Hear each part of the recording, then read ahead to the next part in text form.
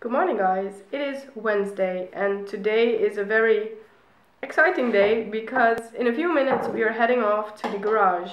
That means two things. We are obviously taking it in for a complete checkup. The tires will be replaced and we hope to get a new MOT so that we can drive for another year. And not excited to find out any surprises. We hope that it's all alright. But it also means that we are driving the van for the first time in 7 months, I think, since October. When we acquired the van, I think we visited family twice, and then we took off insurance and parked it in front of the apartment on a parking lot ever since and built it. We drove her back 2 meters once, and that was because we had to install something. And the electricity didn't make it up until the roof, so that's why we had to drive her back a couple of meters, and then we put it back in place. She still starts. I think she did a couple of days ago, so yeah, it will be exciting. We hope that we make it to the garage and that everything works fine. But yeah, well, we will check in again when we get back. Jordi is still painting some stuff, the back of stuff that I painted twice yesterday, so that can go in eventually at the end of the day, and that's it. Fingers crossed that everything will be alright, and you will see us when we get back. It's now 4 p.m. We went to the garage at 8 o'clock and we were back home at, I think, a little past 9. The car passed the test and there is nothing majorly wrong with it. There's just a few small things that had to be fixed. So currently this afternoon we just left the car there and they are working on something with the brakes and something with a few lights, and I think the windshield wipers have to be fixed. We'll show you exactly what they did when we get the car back.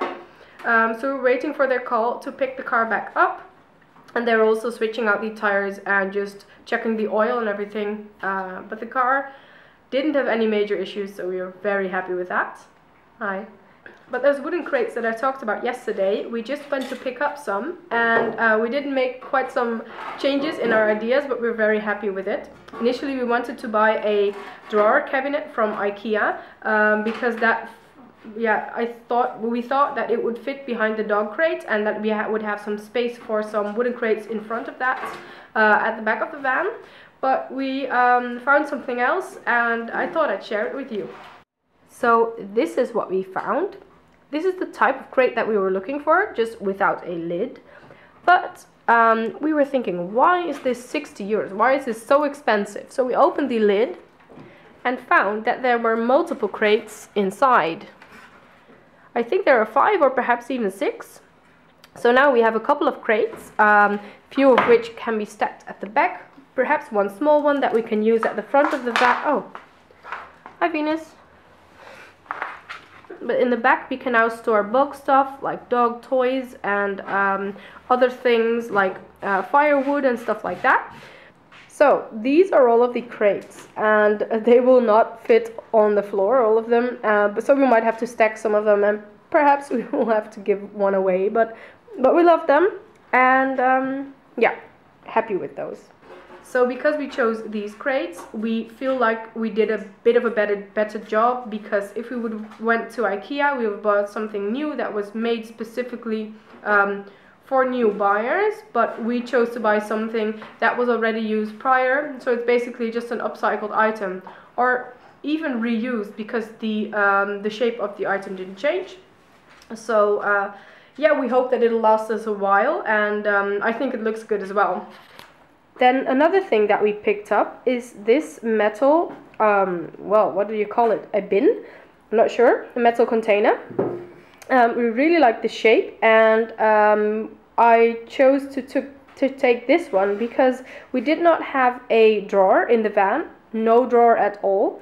So we thought, why not take this one as a drawer and put it in one of the cabinets and use it for our cutlery and stuff like that. So that's what this will be used for. But because it's metal, it makes quite a lot of sound if you touch it. So we thought, why not cover the bottom with some leftover floor tiles of cork that we have. So Jordi cut them to size and he's now going to varnish them, and then we'll use some adhesive that we still have to glue them to the bottom.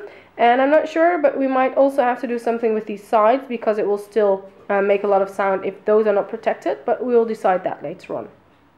That's it for today, guys. It was a very short vlog, but that's because we were out with the van and out cleaning the apartment the entire day.